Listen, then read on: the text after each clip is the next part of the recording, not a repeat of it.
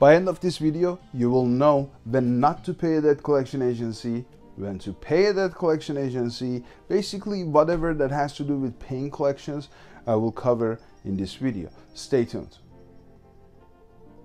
This communication is from a former debt collector and is an attempt to teach you about debt and credit. Any information given is free and for good deed, and it can be used to beat big banks.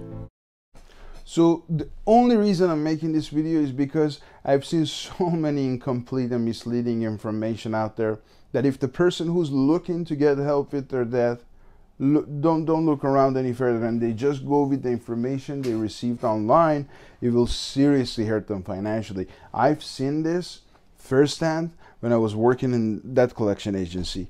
And to give you an example, I will tell you a story. One day I was at work, I get a call, like normal, like usual. I go through the process and then I ask for the money. I ask for the money and then she goes, "No, I will never pay that collection agency." I ask why.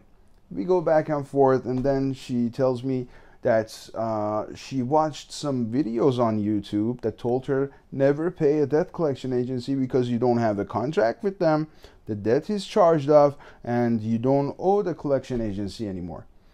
She didn't know that there are 3 kinds of collection agencies out there, and the information out there only applies to one of these 3 kinds. Okay, so I explained everything to her, and long story short, she made the right decision, and everything was solved. No problem, nothing happened. Okay, but that brings me to my next point. You need to know your options. You need to know about the source of this information that you're getting.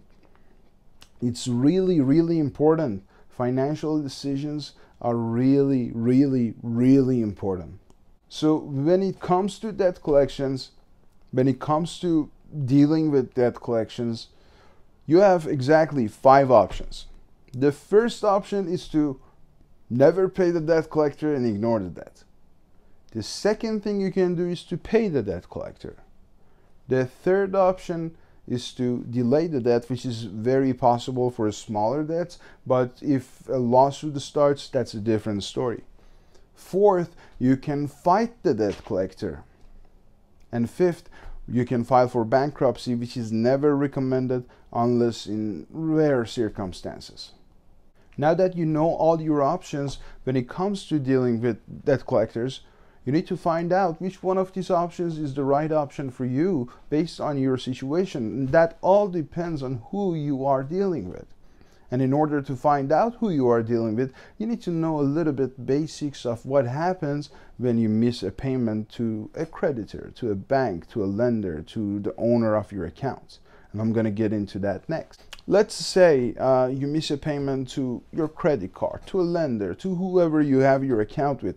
What happens usually for the first 90 to 150 days, the bank is going to try to collect on this debt internally using their agents, their reps. They will call you, they will send you letters that, hey, if you don't pay by this time, we're going to send it to a third-party collection agency, blah, blah, blah. Then they will start the process of charge-off. And charge-off happens usually on 180th day, the 6th month, okay? And by charge-off, I mean they write off the debt as bad debt on their books so they can use it as a tax write-off the following year, okay? You follow me? If you have any questions about any part of this so far, please write it in the comment section. I will make sure to answer any questions you guys have. This topic is really important to me. I've seen the side effects of this bad information out there, and it hurts me, truly, okay? Now that the lender, the credit card, the bank, they have your charged off account on their hand, they are banks. They don't just let it go. They have 2 options. They can either assign your debt to a collection agency or they can sell it to a junk debt buyer. And the option they will choose all depends on the result of the next step they will take. So once the debt is charged off, the banks, they will get to work. The first thing they will do, they will look at the original application you filled out when you opened the account with them, and what they're looking for is useful information that they can collect on the debt more efficiently. The second thing they will do, they will look at your credit report. And what they are looking for is paid off houses, paid off cars, anything paid off. They will look what bank account you're paying your credit cards with to see if they can freeze it, levy it. And the last thing they will do, they will check for any stable employment so they can garnish your wages. If your bank find an asset on your credit report, what they will do, they will assign your debt to a debt collection agency. These type of debt collection agencies are usually law firms also. And their business model is to file many lawsuits, counts on people, consumers, not responding to them so they can get a default judgment against them. And 58% of the lawsuits that happen like that end up in default judgments. And that's my proof that this incomplete and misleading information out there is in the benefit of the debt collectors and against consumers. Okay? Now, if your bank doesn't find any assets, what they will do, they will sell your debt to a junk debt buyer. Okay? Now, the debt collection agencies that the debts are assigned to them, they're junk debt buyers, they will start collecting on this debt.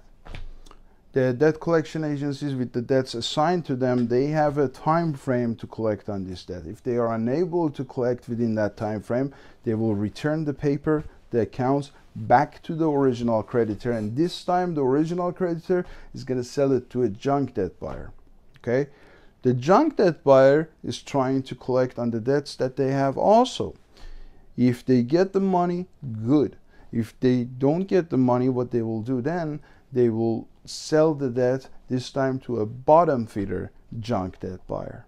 And the process goes on, and each time the debt gets sold, the collection agencies that buy it are nastier because they use harsher tactics in order to collect on the debt. Okay? And that brings me to the point I was making in the beginning of the video, that the information are misleading, incomplete. They mostly apply to the bottom feeder junk debt buyers and the cheap junk debt buyers who cheap out on buying paper, and they don't buy the paper that comes with the contract and they can't prove it in court.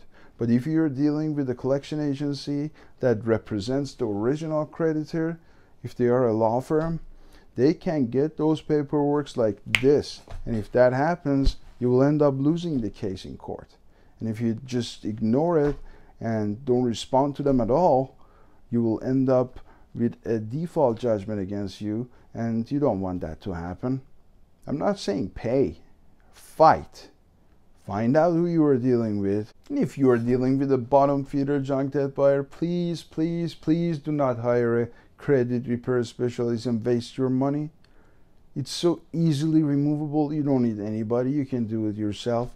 All you got to do is send 1 or 2 letters out there. Okay? And it's done. Just subscribe to my channel. Ask me any questions you have about debt collection, debt settlement, credit repair, anything debt. Okay? And I'll be more than happy to answer them for you. Thank you for watching the video, and thank you for watching Debt Relief.